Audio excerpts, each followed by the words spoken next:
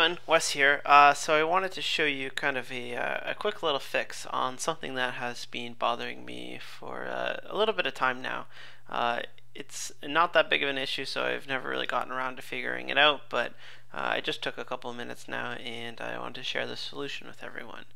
So the problem that I was running into is when you have text that spans multiple lines, however, because I have text wrapping on, it's actually just one line here.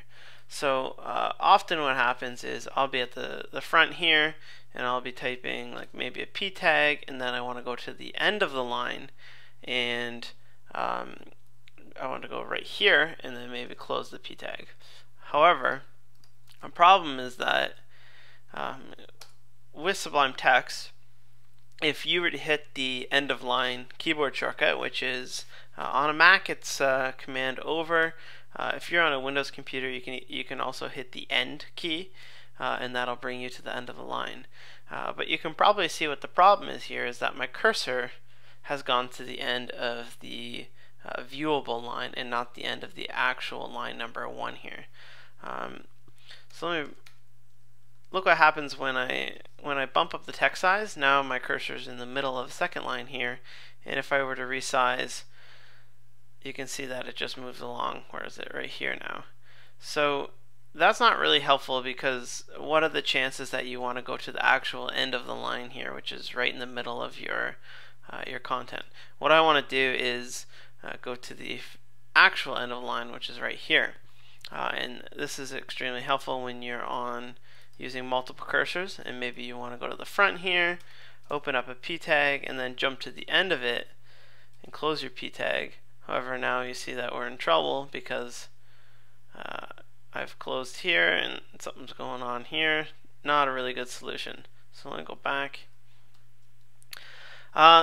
So I figured out, I went to Sublime Text Docs and I was looking through the commands because basically what I want to do here is overwrite my keyboard shortcut, which is Command left or right, or some people like to map it to Command semicolon or something like that. You can do whatever you want.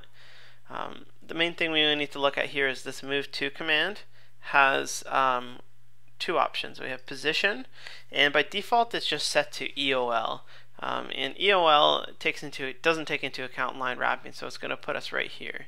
However, hard EOL is going to ignore line wrapping and go right to the end of it.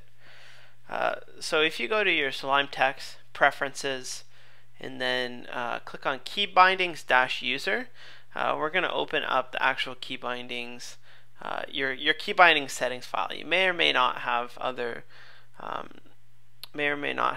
key bindings in here, depending if you've done other customization. But what I want to show you right here is I've already written it, but let's walk through it real quick. I've set mine to super right, and basically super right is Command right on a Mac.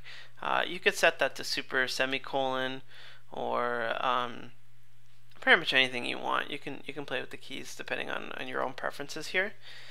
You'll see that move to command that we just took a look, and we have this argument. So we're saying to hard end of line, and basically what we're doing here is we're overriding the default functionality of just going to the end of line with hard end of line.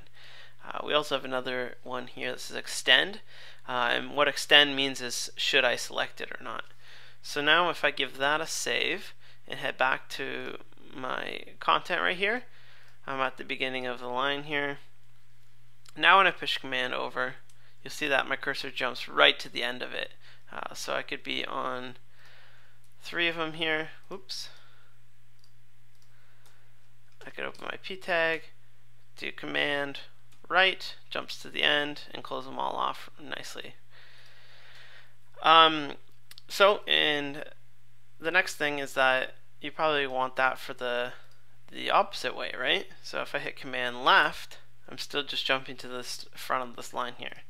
So it's the exact same thing as super plus left. We do the exact same thing except we switch out right with left.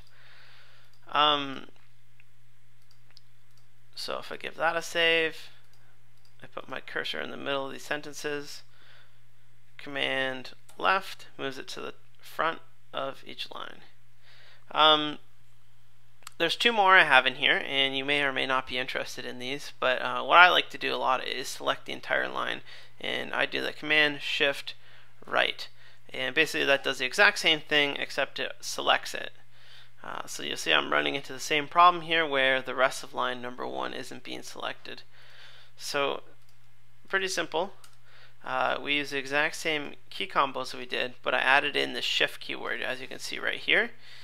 And basically this is going to overwrite the Command Shift Right, Command Shift Left keyboard shortcuts. The other thing we've done here is we've added the extend. Here it's false, which means it's not going to select the text.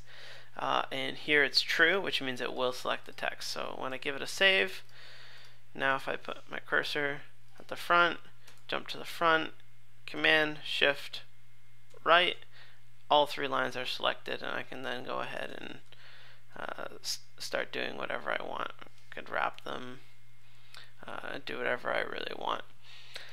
One downside to that is when you're working with indented text. Let's say I have a div, and then inside of that I have a P, hello there, and I was here and I wanted to select this entire P.